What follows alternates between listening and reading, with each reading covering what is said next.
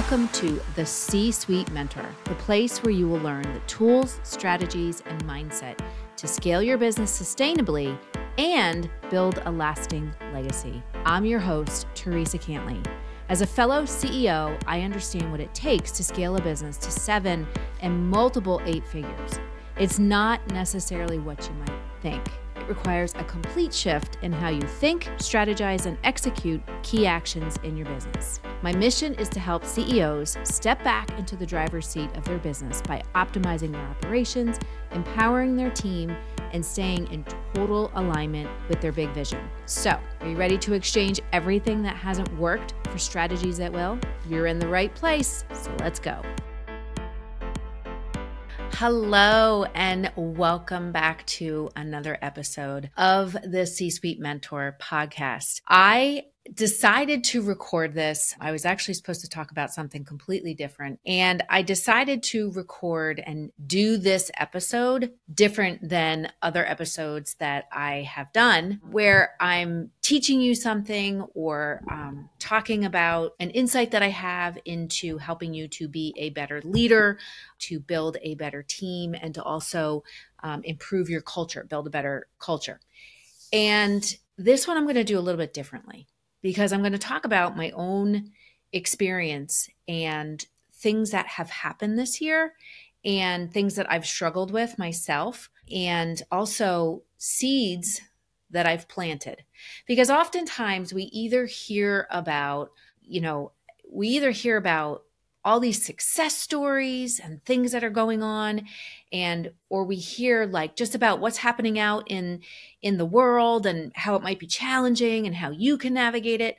But I wanted to just be real with you and really tell you a little bit about what I'm going through, and also what I've been helping to help some of my clients navigate, but more for my own situation. Because if I'm struggling with this, then more than likely there's somebody out there who is potentially struggling with the same thing. Maybe you're struggling with the same thing. I know a lot of people went into 2024 and being like, this is an amazing year. It's the year of the dragon. I know that was me. It's the year of the dragon. That is the year that I was born. It is my sign.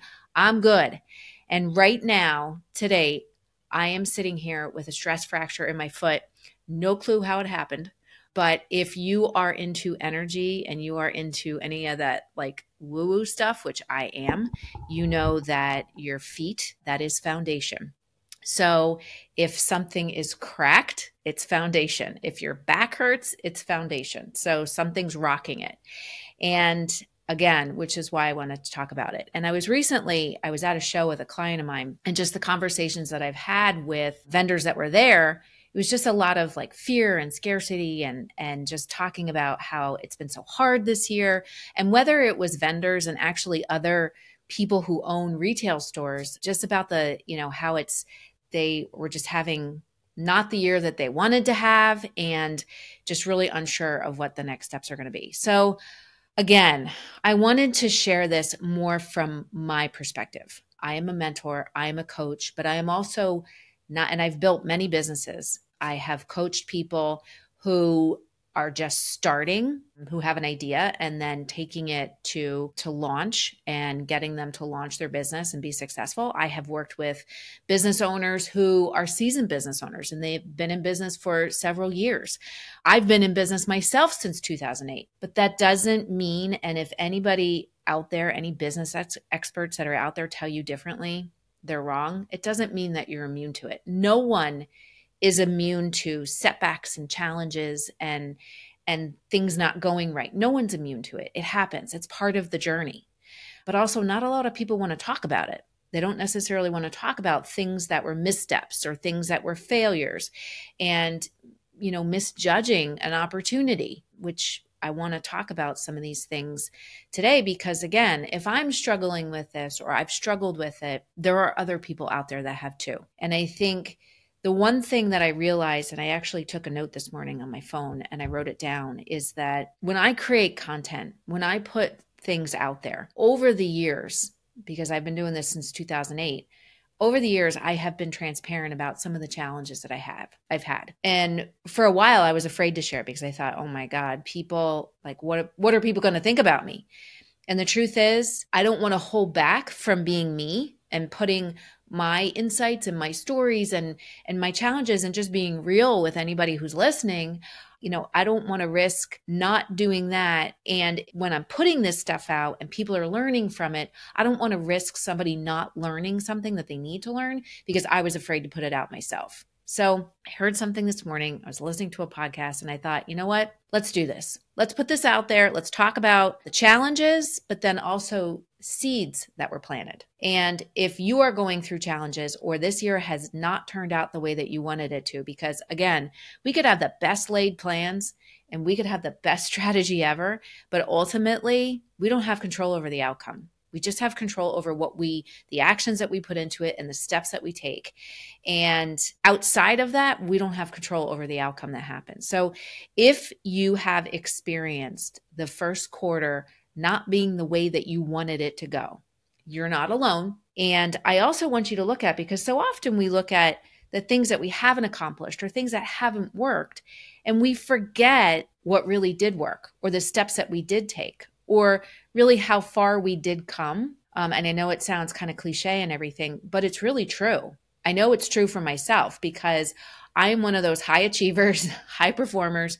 And a lot of times I forget the actions that I did take and the growth that I did have. And I think it's a common theme. I think it's common with people, especially if you're an entrepreneur, because we're constantly looking at how can we make things better? How can we grow? How can we make more people? How can we achieve more? And I think, like I said, I am not immune to this. And I said to my social media person the one day, someone said, oh, well, you need a highly curated feed. And she said, well, Theresa, maybe we should change stuff because you need this really pretty feed. And I was like, no, I don't, because that's not me. Most of the time, I'm a little bit of a train wreck, but that's okay. That's okay. It makes me me, right? So, but again, the best thing that we can do is set the stage, lay the bricks, put the plans in place, plant the seeds, whatever it takes to continue to move forward. And just like a tree, I'm looking at a tree outside my office window, we can't see the tree grow, but we just know that the tree is growing. So this is the same thing. As long as we water it and we take care of it and we keep the soil healthy, the tree is going to continue to grow. But as soon as we change any of those things, the tree is going to start to have issues, right? So it's the same thing with us. As long as we continue to nurture ourselves, the environment that we're in, what happens in between our own two ears, the more we will grow, the more things will grow and they will change. And no matter what happens, no matter what storm comes your way, doesn't blow over the tree necessarily unless the tree is weak. Just like you don't know what kind of storms are going to come your way. So the more, and when storms come, we just have to roll with it. We have to learn how to avoid the obstacles and keep going because the storm's not going to last forever, right? So I wrote this morning that I've been putting out content a long time.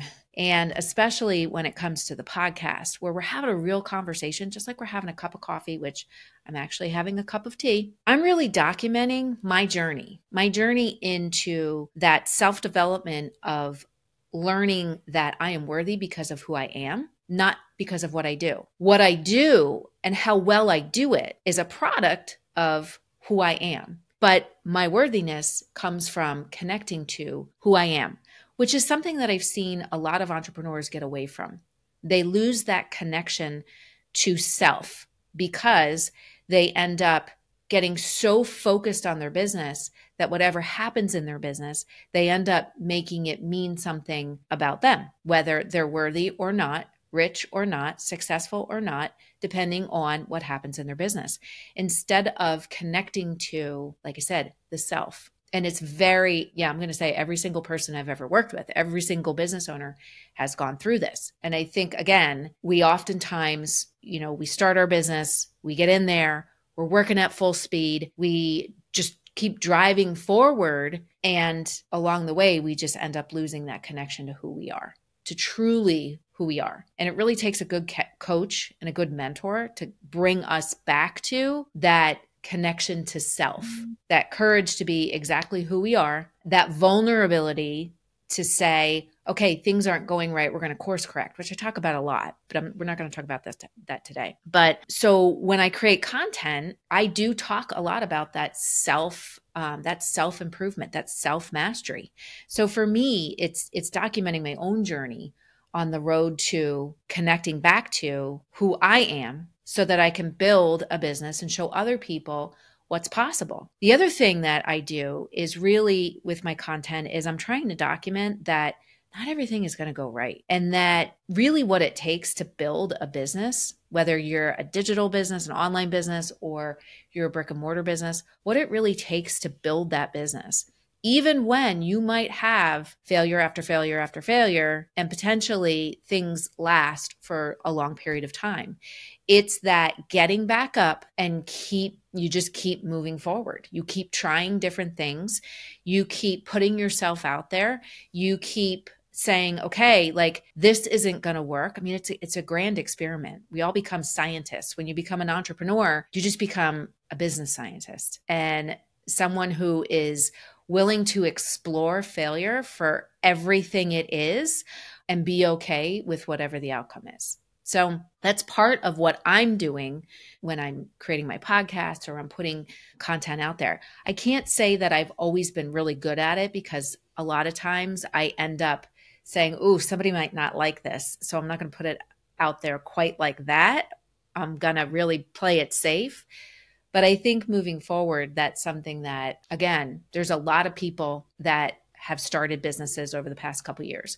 There's a lot of people that think that starting a business, you're going to make $1 million in the first 2 months. And there's a lot of people that think it's just all going to be roses. And the reality is it's not. So I wanted to get into some of the things that happened to me. And I'm going to just talk about the challenges in the beginning of the year in this first quarter.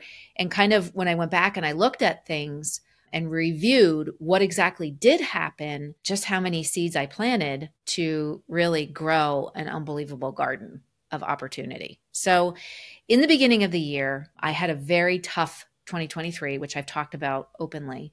And in the beginning of the year, I set some big goals to achieve in the first quarter, centered around my book, centered around the growth of my business, centered around a potential partnership that I have. And I'd missed all of those goals. So of course, what goes through your head is you're like, oh my God, I'm such a failure.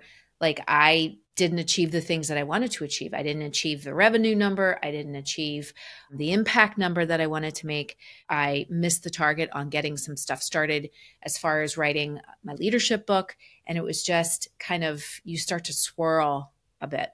So I thought about it, and my husband and I have conversations all the time about, okay, like let's look at what really happened. And then like I said, I was listening to a podcast, which actually gave me the inspiration to record this. So I was like, okay, got to record it. So, but here's the other thing. I've sat with a lot of clients of mine or fellow entrepreneurs or people that I just have contact with in the community. And I've sat with a lot of them and have heard their stories of challenge. I mean, I had a client, and I've talked about this several times, who had a fire this year and who had several key people leave his organization in the first month of the year. And because of it, as a result, had to switch up a whole bunch of systems and processes really fast. And then, like I said, the fire happened in the second month of the year. So again, had started off the year with a great plan, an amazing growth strategy to build his business, to really expand and go into. He's one of those people that we've worked heavily on bringing inspiration from outside of his business into his business. And again, we don't have ultimate control over things that just happen. We don't have control over what's going on in the economy. We don't have control over what's going on in our culture with the election and everything surrounding, what's going to happen with that. And we don't have control over things that happen outside of the realm of, this planet, things that God ends up, sending our direction, the universe sends our direction. But the things that I've learned for myself, I was not planning on missing those revenue targets. I was not planning on missing the book targets that I hit. I was not planning on getting super, super sick. And I definitely was not planning on my foot issue. So, but what I've come to realize, and I've read this so many times in the past 3 months, that even though it feels like a hard season, even though it feels like it's dark and it's challenging and things aren't going your way, and you keep falling down and you keep getting knocked down, even though it feels like that, the truth is that it's challenging us because change is coming. It's challenging us because transformation is coming. The change and the transformation that we really need to do things beyond what we ever thought was possible. So when we look at these things, and I know I've caught myself, why is this happening to me? When we look at it, and now that I go back and I look at it and I think to myself, this is setting the foundation for change. It's setting the stage to let go of things that weren't really serving me, so that I could open up some energy and some space for some new opportunities. So if you're experiencing a season of challenge and struggle and uncertainty and not really knowing, is this going to work? Is this going to be my make or break year in my business? Let's shift that thought and instead start thinking, this challenge, this struggle is helping me to change. This getting uncomfortable and feeling, because I know I've been there myself, feeling like just really uncomfortable with some things that are going on, whether they're conversations that you need to have or events that are happening, or even just pushing yourself to do something that you've never done before. It feels uncomfortable. But all of those things are helping us to crack open, to break through and crack open that piece of us, that courage and that vulnerability and that strength that we need to achieve something even beyond what we ever thought was possible. So when I look back, one of the first things that happened for me this year was I made the decision, because I was so burned out and stressed out with doing everything. Like, I had all these things that I was still doing in my business. One of them was my books, and letting go of that, letting go of reconciling those things and saying, because I have an accountant, I've had an accountant forever, and saying, okay, I need you to do this. I need you to handle these things now. And being able to let go of that instead of just having a quarterly meeting with him, and really stepping in and having him really function as my CFO. And what I ended up finding, or that seed that was planted, was a potential new way that I could help him with developing a new income stream in his business. And at the same time, he was freeing up space for me to be able to do a lot of things that I wasn't able to do before, because I was holding on to the numbers. I was holding on to control over financial decisions that I was making in my business. And I let go of that and embraced, okay, I'm going to have a virtual CFO, a fractional CFO, to help me to navigate some of these things. So, which again led to a potential new way that I'm able to help him with a new income stream, because I ended up being the beta version for this new income stream for this fractional CFO and this bookkeeping offer. I ended up being the beta for it. And what that ended up happening was he was helping me with what I needed help with, but I was also helping him to define processes for onboarding new clients, processes for that customer experience and dealing with people and bookkeeping every single day, which is actually going to be a lucrative income stream for him outside of just doing taxes on a regular basis. So that was number one. Number two was I was chasing opportunities that I just wanted so bad. And the opportunities that I was chasing, whether it be different clients, whether it be a new income stream for a DIY program, was actually something that I was working on, a toolkit. And I kept chasing these opportunities. And, clients that were super high maintenance and super low revenue, as well as trying to build out a DIY program that I've built out many times over before, and just consistently having it not work, and consistently thinking it was something that I was doing. And what I ended up finding was that that's not necessarily, first of all, chasing people who aren't willing to do the work is not the best use of your time, nor your skills, nor your energy. Chasing, whether it's employees, if you are looking to develop and elevate employees in your business and they are just not stepping up to it, they might not be the right person for the role. Just like if you have clients that you're working with and they're not willing to do the work, or they're not willing to step up and take ownership and responsibility and accountability, they're not worth chasing. And it took me a long time to figure that out, a very long time. So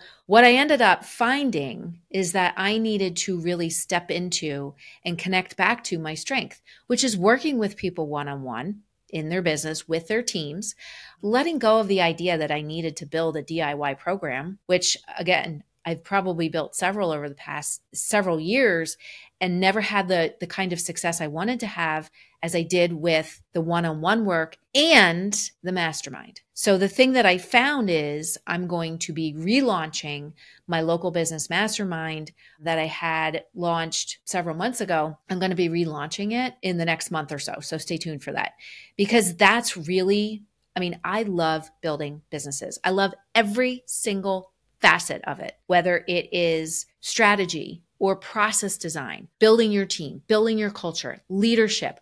I have always been obsessed with people's stories and figuring out how things work and understanding it. So leaning into that, whether it be the regular consulting that I do, the one-on-one consulting, or the mastermind that I'm building, or the potential investing in businesses that is also kind of out there. It's been pitched to me, and who knows what's going to happen with it. But I'm going to just kind of keep that door open because God presented it. The third thing is that I ended up 2 times I've had conversations with friends who I knew were really busy, speaking gigs, traveling all over the world, and I didn't really want to bother them, but I was struggling with something in my business. I was struggling with something that I needed to get some help on. And some of it was around team. Some of it was just around the direction, again, where God was presenting something to me and I was afraid to step into it and to answer that call. And